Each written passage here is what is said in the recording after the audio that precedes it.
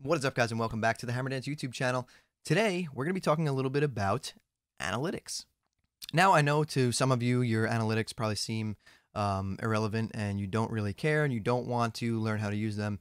You just want the views, you just want people coming in, you just want to start growing. Sadly, you need to learn how to use your analytics because honestly, guys, if you learn how to use your analytics, you can use it to your advantage and it helps boost your views.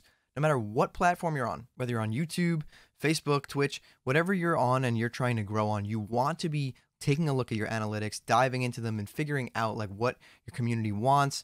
For me, it's more YouTube. I look at my YouTube analytics a lot and I'm like, okay, so what videos are doing well? What times we're doing well when I posted videos, what titles work, what thumbnails work. These are all super important things and you guys need to realize that. So we're going to just take a dive. I'm going to show you guys my analytics. I'm not going to hide anything. You can see exactly what's going on behind the scenes on my channel. I want to use it to help you guys and show you how I look at my analytics. Now, I'm not some crazy analytic professional, but I do have a basic understanding of how this works, and I want to share that with you guys so that you can, better your channels as well. So we're going to jump in and do that. But before we do, guys, let's give a thank you and warm welcome to the sponsor for today's video, Owned.tv.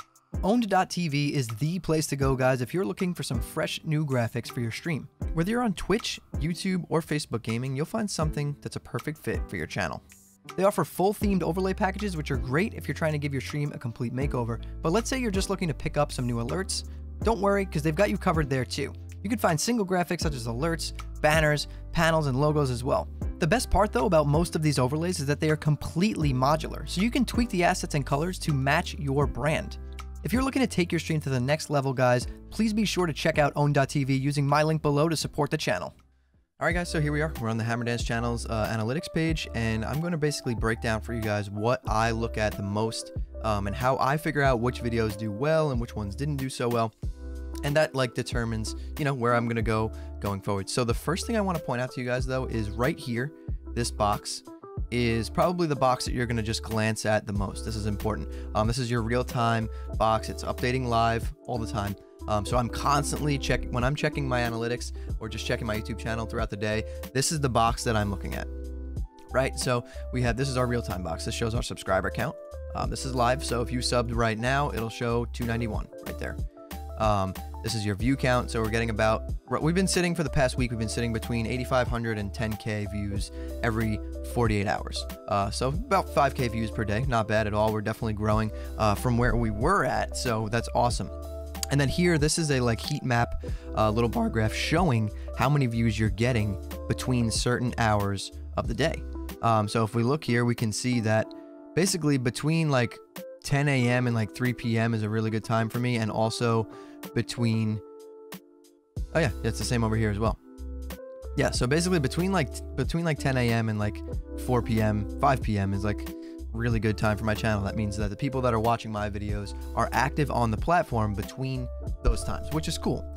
So that's some good information that we can use to our advantage. So if we're posting our videos, let's post them sometime between 10 a.m. and 5 p.m. and we know that most of our viewer base is going to be on the platform at that time because that's our heat map visual best time for our videos.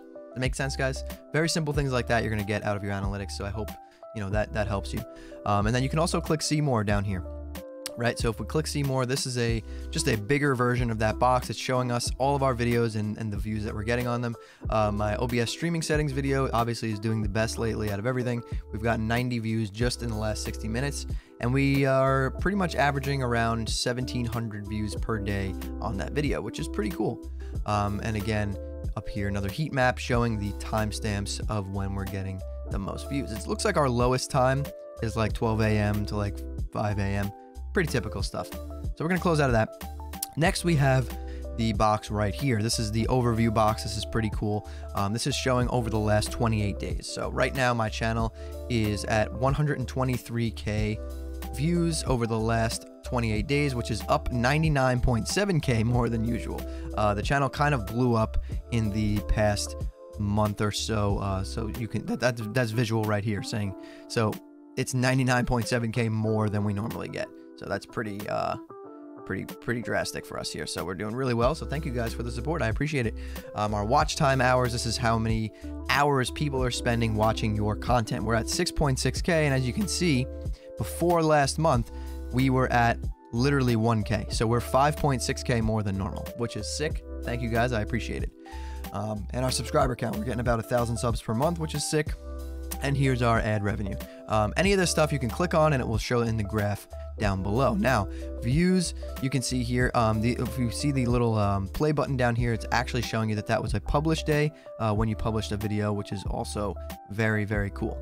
All right, guys, so let's dive into the reach tab a little bit, and I will show you guys a little bit about what this stuff means in here. So your impressions are basically anytime someone sees a thumbnail of one of your videos, that leaves an impression on someone on the platform. So you're scrolling through and you were watching one of Harris Heller's videos and my video popped up on the side as a suggested video. That's an impression.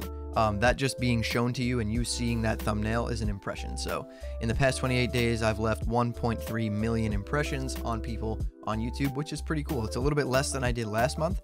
Not sure why. I think a lot of people went back to work. But yeah, that's what an impression is. So, and your impression click-through rate, for those of you who don't know, is your click-through rate is when someone sees that thumbnail, right, of your video and then actually clicks on it. So basically this is a percentage of people who see those impressions and then actually follow through and click on one of those videos and go into your video. And obviously you have your views here again and your unique viewers, meaning, you know, people who aren't the same person watching over and over again. Engagement. So this is where you can see your engagement. Last month was an insane month for us. So right now you're going to see that all this stuff is in a slight decline. I think it's because a lot of people did go back to work this month, but we're still doing great. And I still really appreciate all the support. The channel is blowing up and I love it. Couldn't be happier. Thank you guys. But yeah, so this is your watch time in your hours. It used to be minutes, but now it's hours. Thank God, because converting minutes to hours before was just absolutely awful. So thank God we have this in hours now. You can see how many hours of your content people are watching, and this is your average view duration. This is a very important statistic for your videos. This kind of moves it along in the algorithm and pumps it out to more people. My average view duration is like, but it depends on the video, but it's between like 3 to 6 minutes all the time. So your average view duration is basically how long people are watching your video before they click off of it. Or, you know, they skip through it, but how long of the video they're watching before they leave and go watch either another one of your videos or someone else's videos. So you want that to generally be as high as you possibly can, because that helps move it along in the algorithm, and definitely helps push your video to like other people, you know what I mean? So that's pretty cool. So let's go to the audience tab now. The audience tab, as I said before, this is unique viewers, meaning not the same person. These are, you know, different people watching your videos. Average views per viewer. This is how many views you're averaging per viewer. So like one viewer is typically watching 1.3 of my videos. So they're watching almost 1.5 videos every time they come to my channel, which is good. I like that. That's a pretty cool thing. This is another heat map down here showing when your viewers are on YouTube. And kind of like we just figured out before, most of my viewers are on YouTube between the hours of 10 a.m. or 12 p.m.-ish to around 5 p.m. We saw that from the heat map earlier. And really on Sundays, Mondays, and Tuesdays, they are pretty damn active. But all throughout the week, as you can see here, it's pretty steady. They're all active around those times, which is cool. And then you can see your bell notification stats right here, percentage of your total subscribers. So this is how many people have the all notifications turned on for my channel, and this is who turned on all notifications and enabled YouTube notifications on their phone. So you can see those stats here as well. And then you have your basic revenue tab, just showing, you know, how much you're making just ad-wise playing on your videos. I'm not making too much, but I'm doing that on purpose because I don't have non-skippable ads enabled. I don't really believe in it. I'm not doing this for the money. I'm doing this kind of just to make a database for you guys to have something to reference to. So I'm not too crazy about it. So I didn't want to enable ads that you guys can't skip as of right now. So that's why my revenue is a little low for 30 days, but it's okay. And then your CPM, for those of you who don't know, your CPM is basically what you're getting paid per 1,000 views for ads on YouTube. So every 1,000 views, I make about $6.42 on YouTube ads. That's, you know, just keep in mind, this is just YouTube ad revenue. So that's basically where we're at with that. And yeah, that's basically a little dive into your analytics and what they do. So you want to kind of take a look at, let's go back to the heat map page right here. One of the most basic strategies you guys can do, and like that'll definitely help you out is you got to take a look at this. This is one of the most important things that I started looking at way early in the beginning, and it helped me so much. Make sure you see when your viewers are on YouTube and the times. Okay, so if I know that my viewers are on between 10 a.m. and 6 p.m. or 10 a.m. and 5 p.m., whatever it may be, you want to start posting your videos to accommodate to those times. So you want to post your videos at 10 a.m. or 11 a.m. so that it has 5 to 6 hours of your viewers being right on the platform, looking at your content, watching your video. And that helps it move along in the algorithm as well. And then that pushes it to new people, and those new people see it. And it's a snowball effect. On YouTube, I've realized it's a snowball effect. That's why my best settings OBS video blew up. And it actually blew up my whole channel. Like we're growing insanely fast now because of that one video took off 3 weeks after I uploaded it. So that's just how it works. And then another strategy you guys can do is like, let's go back, right? So this is an example right here of a strategy that I did that worked. So when I saw the best OBS streaming settings video taking off, I immediately was like, okay, cool.